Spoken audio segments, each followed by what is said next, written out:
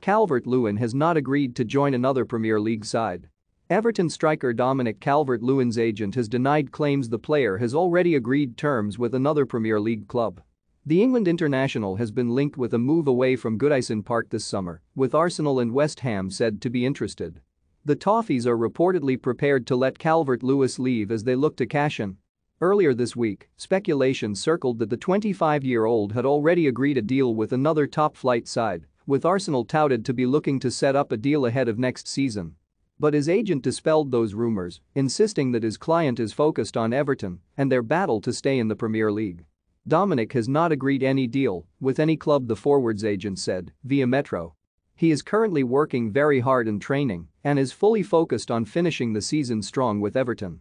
Calvert-Lewin started the season by scoring in each of his first 3 league games, but he then had a lengthy period out with a fractured toe and hasn't scored since his return.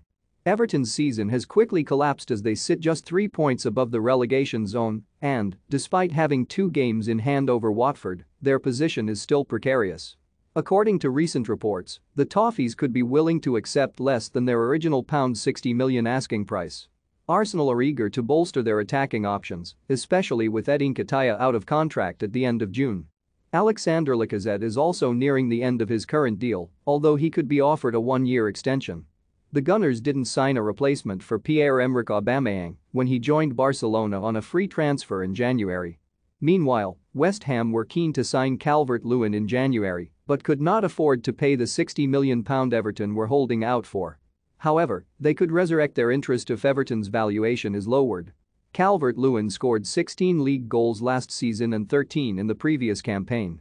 His contract at Everton runs until the summer of 2025, but he could be allowed to depart as manager Frank Lampard looks to overhaul his squad.